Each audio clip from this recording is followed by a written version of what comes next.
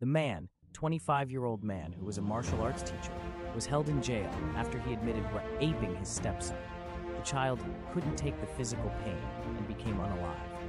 After the criminal was imprisoned inside the jail, the other prisoners assured to make the rapist taste his own medicine by doing what he had done to his youngster. They beat him demonically and raped him, causing many injuries and bloodletting. The white pants that he was wearing had changed to red and yellow, and his private area was brutally mutilated.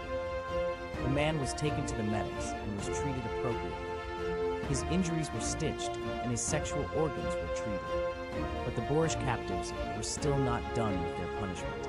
They tore apart his injuries and stitches, mutilated his organs once again, and raped him repeatedly. Some believe the child rapist didn't deserve such punishment, as this was far from a taste of his own medicine.